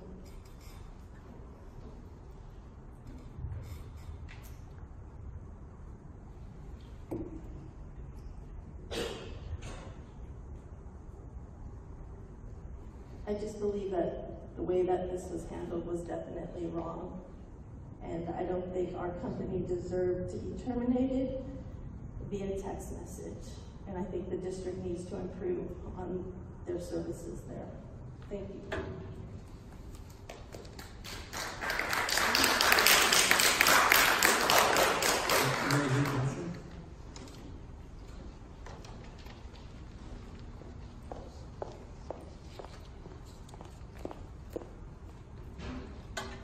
Good evening, President Martinez, Board of Trustees, and Superintendent Dr. Chen. My name is Mary Johnson. I'm a resident of San Bruno for 43 years, and I ran a business in San Bruno for 45 years. She's been here for 68 years. It's preschool and school-age programs, and the reason I want to mention that is because I have seen thousands, actually 40,000 plus children go through my schools, the majority being San Bruno students. I'd like to address this evening my immediate concerns of the future of the education of the children. I think we've seen this evening, once again, the heartache of the talented people who are leaving our district. This is exactly my concern. The turnover in the district has been, the word of the cup is really appalling. The reason behind it is appalling. Two talented superintendents in 4 years. Kim Harper, Director of Instruction, Cynthia Shea, CBO, top important people who make these decisions that lead our community strong, and they're gone. They're absolutely gone. Now we're losing the best of the best.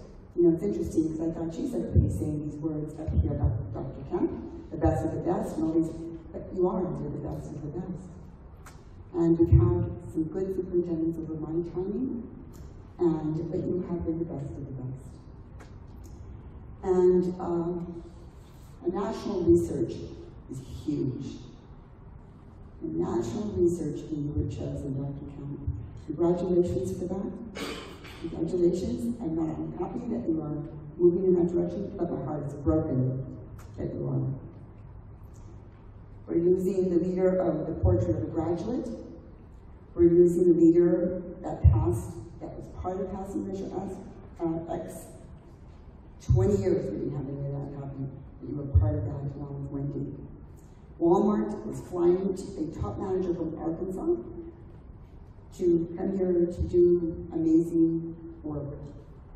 You did the first Kiwanis Club in San Bruno.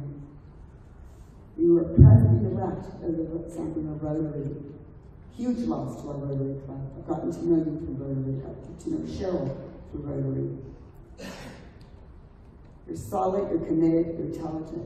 You are a visionary leader, warm and caring person. And I've been honored to serve on several committees that you have asked me to be on. And to think that we're losing that opportunity of that passion that I saw at Portrait of a Leader. The last meeting when I was here, and I almost like you had to continue down. You were almost off your feet talking about that. Your love for the children is so deep and so true. It appalls me to think that any board member would leave and not hear that. What does that say about the children? And that's really what I'm here about is the children. I'm just going to talk a little bit about governance. I'll try to make my comments brief. I've crossed off lots of things. But I want to say that research has found in working with hundreds of high-performing effective schools, board trustees and superintendents, and in every case, they govern with a profound commitment to quality education for all, combined with a deep understanding of what governance is all about. We do not have governance on our board, and that's really important. President Martinez, you have a huge task before you, and it is not easy being at the home to do this, but I expect that of you, and I know that you will do it. It's not an easy. Governance consists of setting direction and ongoing oversight of the district, serve the needs of the whole community, not just those that that have desires or an agenda. It's about meeting the needs of all the community. I feel strongly that public manners are important. Trustees with a governance mindset always mind the manners. I don't see minding manners. Children would expect them to mind the manners. As others have indicated, children would have been expelled, suspended, reprimanded, whatever it took for them to not act in a particular way. And it continues to happen in this district. The most successful superintendents with high-performing districts are purposeful in their engagement with the board. They support a governance culture based on collaboration and trust. And that's missing from my board, is trust, leading to a high level of coherence. I don't know how you're going to plan to do that, but I do know that you will, as a complete board. And I think that you have a huge decision as to what to do, and I can't imagine any other way except to do the right thing. It is not reasonable to expect that trustees have a strong, well-defined governance. It is not unreasonable, excuse me, to expect that trustees have a strong, well-defined governance mindset, and that is what we need. I ask you, how will you do that? And it is not so dissimilar in concept to what we expect teachers to have in a classroom, strong, well-defined instructional teaching mindsets, or what we expect managers to have, a strong, well-defined administrative mindset. It is not unreasonable to expect that trustees should have a strong, well-defined governance mindset. And in closing,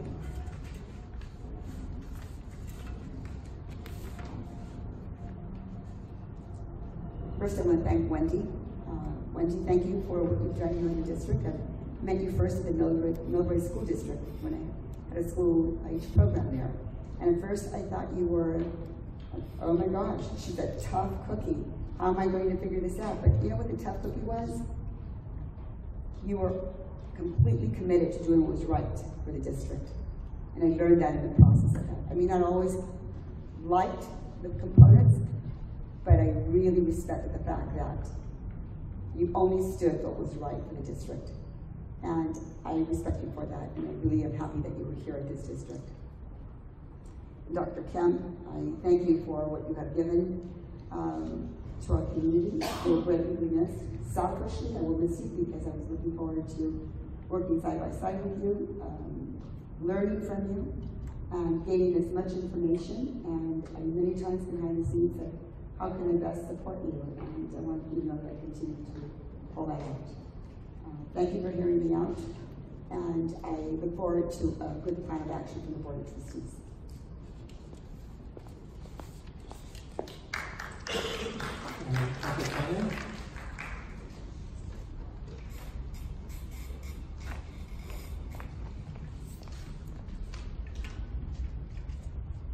Good evening, Board, President Martinez, trustees, and Dr. Kemp. My name is Kathy Cannon. I'm a parent and a community member in here. My first board meeting for this school district was 5 years ago and 3 superintendents ago. It was loud, it was combative, there was arguing from those at the table and from the audience to the board and from the board back to the audience. There was ridiculous amounts of confusion. I remember a former staff member of the district standing up and arguing a point, and although the board in your role is not allowed to respond to public comment at the time, I was shocked that no moments during discussion in deliberation were taken to educate one another on why decisions were being made, not just what decision they were each making at the time.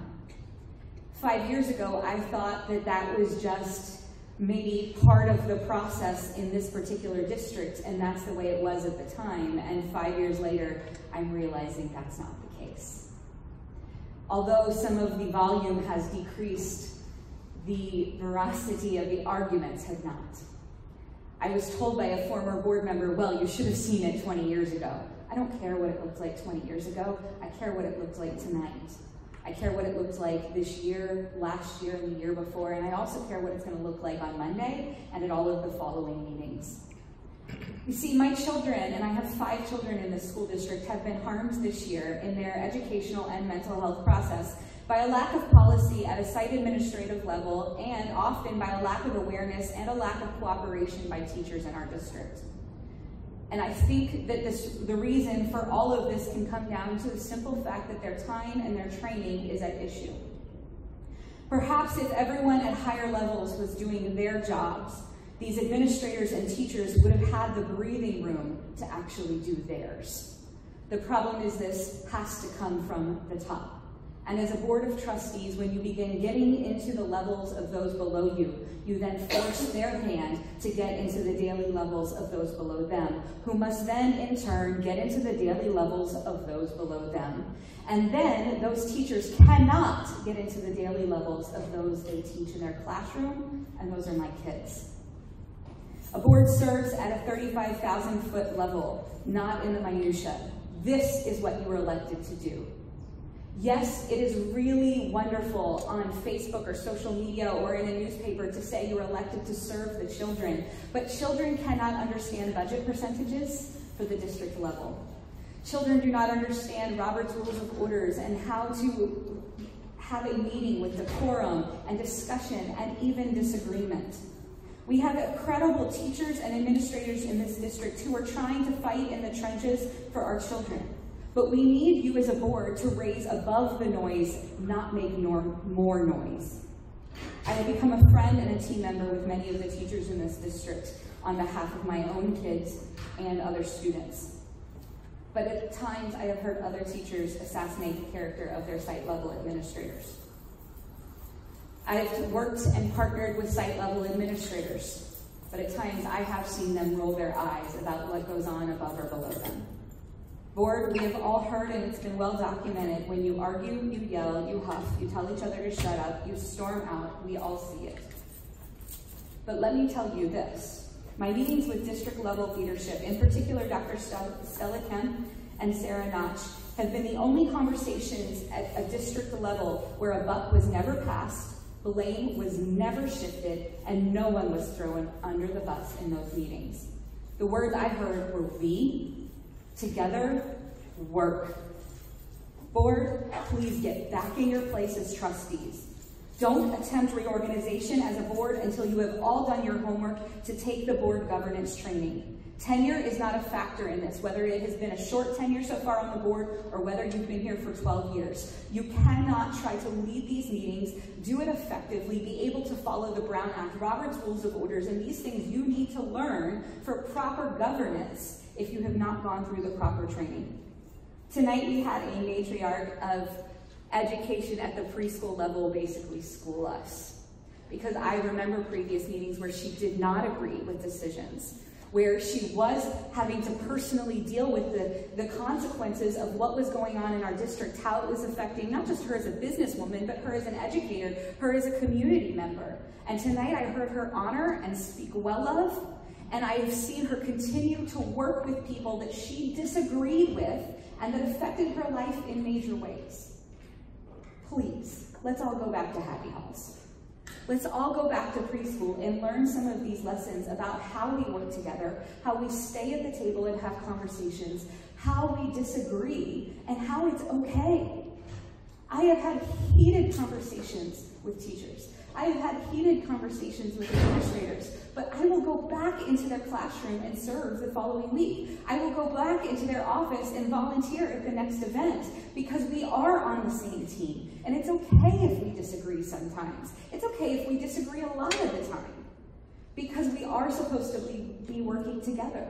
There's some of us who do that at one level. As a board, you're not supposed to be in the trenches. You are supposed to be getting a bird's eye view and seeing things from a much higher level and being able to help the administration communicate to that community with clarity and with unity. Please, do your jobs well.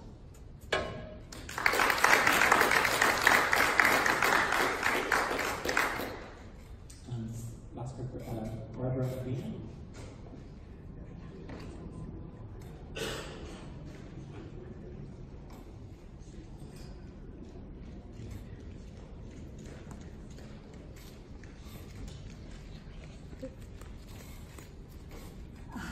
Good evening, President Martinez and Board.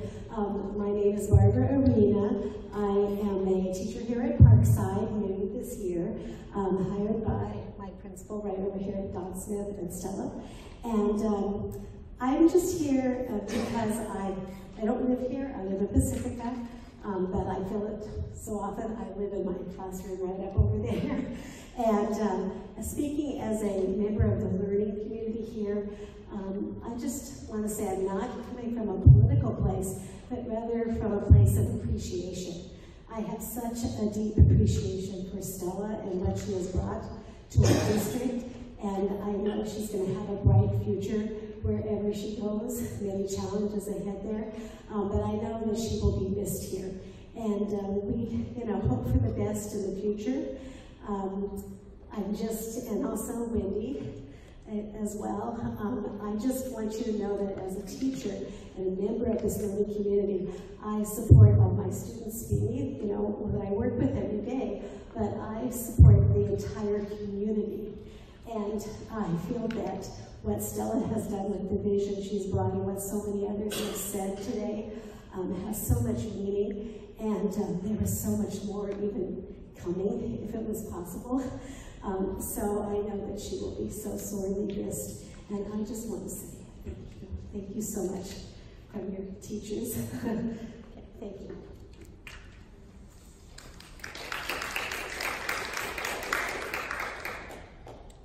I just wanted, because we won't be addressing action items tonight, I just wanted to offer, Karen, this was not on the agenda. Do you would you like to speak about it tonight? So when it comes up. Okay. Moving on, item F. Kevin, can I? Yes. Go back? Sure. I'm so shy. I want to give you a little history. In 1965, Gus Saroyan, a teacher here at Parkside, started the outdoor education program. And we had, from 1965, and I'm glad that Superintendent McGee's here, she was very supportive of our program. And in 1968, it was so successful, the county took it over. We've had 500,000 kids go through the program, and it started here in the San Bruno Park School District.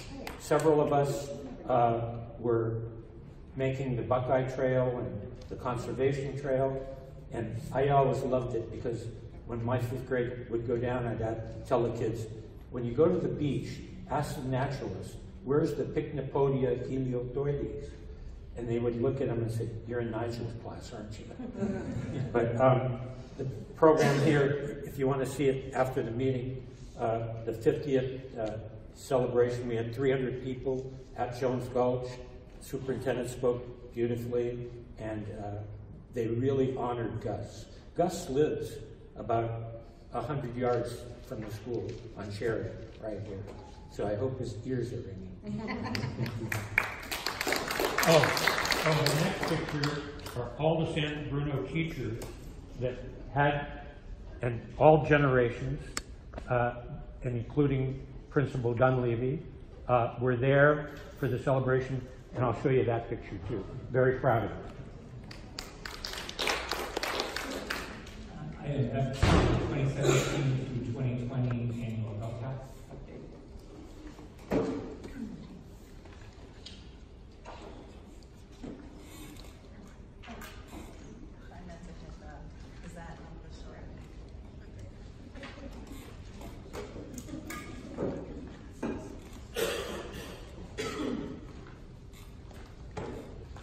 Good evening, Dr. Kemp, School Board, President Martinez. I'm happy to present to you the update for next year's LCAP. As you know, we've gone through, We've gone through a process of gathering stakeholder input in alignment with our 8 state priorities, which led to our 3 goals for our district and are targeted towards what's called our unduplicated pupils, which Trustee Chavez can school everyone on now, because we have a long discussion about that. And those are all centered on improving student achievement for those groups primarily.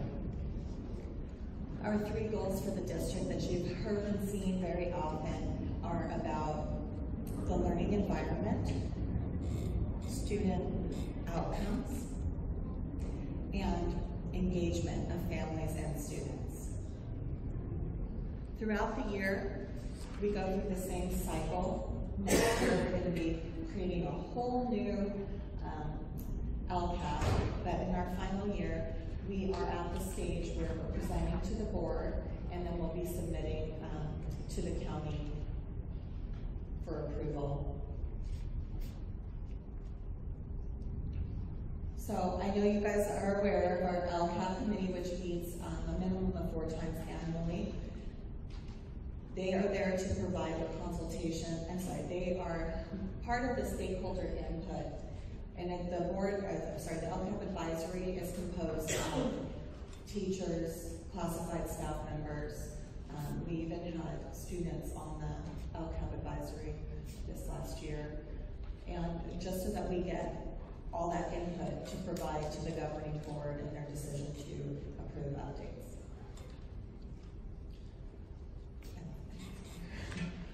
Our feedback this year was very rigorous.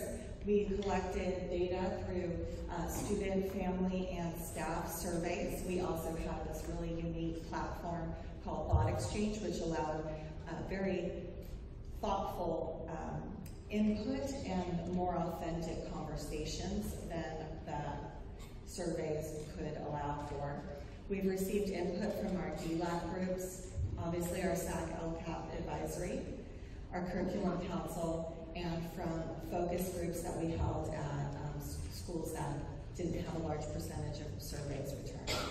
We've had meetings with district staff. All of those were incorporated and shared with site principals to guide their development of their school plans. And so I'm going to present to you some of the revised, new, and improved actions and services for next year's LCAP. You guys saw this at the May 22nd board meeting. This is what our funding looks like for next year. I know Wendy's going to give you a more detailed explanation of budgeting, but just as a snapshot, what I want the community to see is that as we decline in enrollment, our budget is declining. So we're not seeing an increase in funding for next year. So some of the highlights that are in the LCAP is developing the efficacious instructional leadership teams, or developing the efficacy of our instructional leadership teams. This year we rolled out the effort to develop data teams at each site where teacher leaders participated in analysis of data and using that data to inform their instruction. Along with that, we utilized district formative assessments to guide that data analysis. These will continue as priorities in our district. We will continue to fund the Tier 2 reading support at Bel Air, along with our professional development aligned to the Common Core standards and NGSS. In terms of improved services for conditions of learning, which is our first goal in LCAP, again, we're going to strengthen the ILT network, maintaining increased planning time and collaboration for data analysis. We're moving our PE and music teachers in-house and utilizing and refining our district-wide assessment system. We've had a lot of great feedback from our teachers and administrators regarding the assessments this year, and that's being incorporated into a revised plan for next year. We are going to increase the quality and the services for professional development, and through the expansion of this last year, we went through a transition from reading counts to accelerated reader, and we realized we need to re-lexile and put new points on our books, and so that's a priority for one of the summer projects.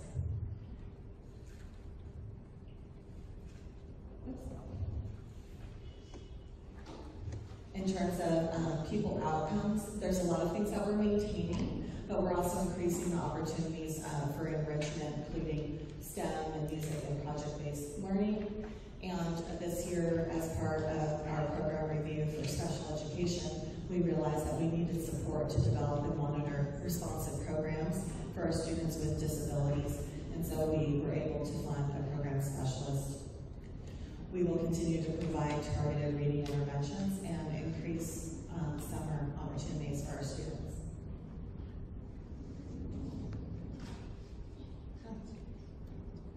My third slide.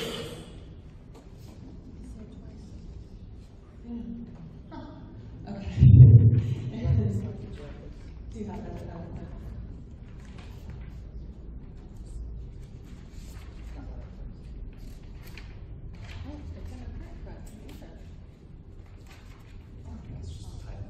That's not fortunate.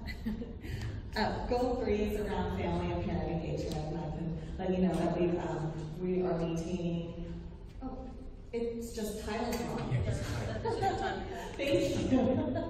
Yes, so we will maintain our parent liaisons in each school site and continue to provide access to students with progress on a regular basis using some of our 21st century communication tools.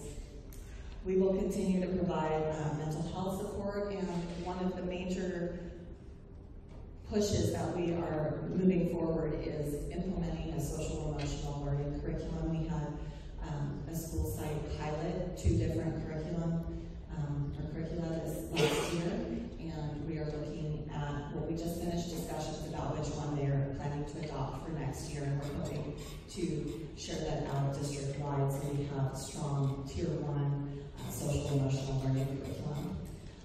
The other goal for, I don't want to read everything to you guys, but in terms of our parent liaisons, we plan to provide much more professional development around attendance and strengthening the resources that are available to them for community. So our next steps, well, tonight is our public hearing. On the 26th, we will take board action, and then we will submit to the County Office of Education. That's short and sweet. Thank you. Are there any questions? Thank you.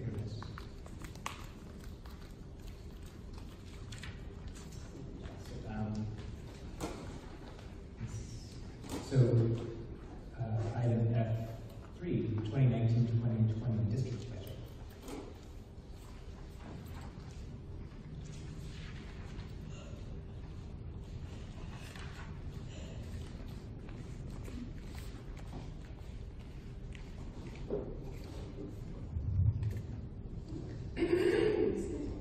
Okay, this evening I am presenting the proposed budget for 2019-20. And just a reminder, I wanted to let you know I chose this picture because one, I do like surrounding, 2, because it is a 10-point word, and hopefully I put it on a triple score so that helps us out. We need to have a little bit of fun around here sometimes. Anyway, so this is a reminder that there are 3 ways to certify your budget. There's the positive, meaning that all financial obligations in the current and 2 subsequent years are met or qualified, where we cannot meet in the current year the financial obligation. The 2 other years may have some issues too. And then, of course, the negative, where we cannot meet any of our financial obligations in all 3 of those years. Unfortunately, we have seen that will not be the case that I'm going to be presenting this evening. And when you are qualified or a negative certification, you do have a 3rd interim. I want to do a little bit of history, and I know it's late, but I think that it's going to lead us into why the 1920 is looking like it is. So we're going to take a step back in time, and I'm starting with 2016-17. The adopted budget was positive. In fact, it was painting a very rosy picture.